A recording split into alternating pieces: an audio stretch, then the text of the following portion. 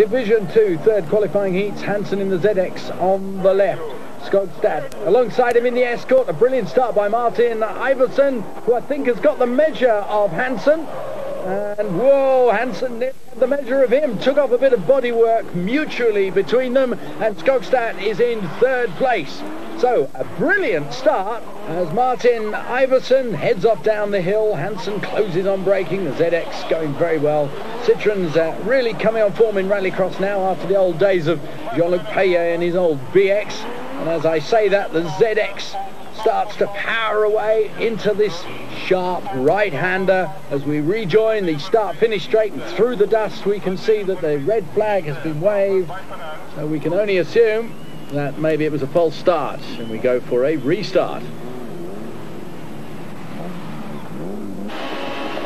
So the restart, and Iverson trying to emulate his first start, but he doesn't get quite such a good start. Skogstad gets the best of him, and my word, more bodywork being knocked off Kenneth Hansen's ZX. So it's Skogstad from Martin Iverson, from Hansen. The trio up there in front. Skogstad now starting to pull away from the others. And then we've got Sune Anderson in fourth place, and Bert van Rooij in the Nissan, the Dutchman, bringing up the rear. It seems as if Kenneth Hansen has to sort of get himself into the swing of things. Mind you, Sune Anderson going very wide in the background there before he can make a challenge, but he makes his challenge now and moves very smoothly in front of Martin Iverson.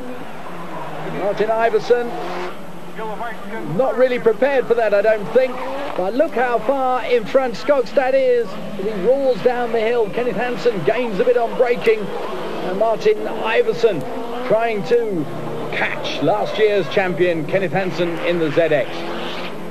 So it really is close between Skogstad and Hansen now.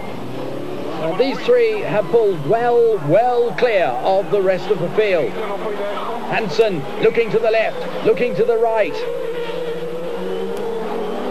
Completely different driving techniques on the loose, these two drivers.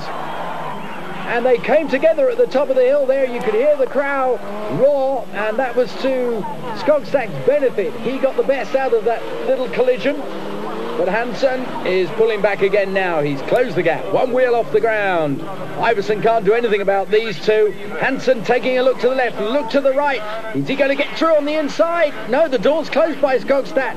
Perseverance by Hansen. Look, and he pushes through. He's got the acceleration now and swings into the front of Skogstad. The crowd love that. Skogstad doesn't. He has another go, but nearly puts himself off the circuit. So Hansen now has the benefit of the lead on the loose, and he's certainly driving faster on the loose than Skogstad. And as they come down to the corner at the bottom of the hill, you can see that Hansen has now started to pull clearly away from Skogstad. Iverson still in third place. Now Iverson has started to close on Skogstad, and Hansen is showing them that if he had that little bit of a buffer out in front in the earlier stages of this qualifying heat, he wouldn't have had so much body damage. And he takes the checkered flag. Exciting racing, the crowd loving it. Skogstad second, Martin Iverson in third.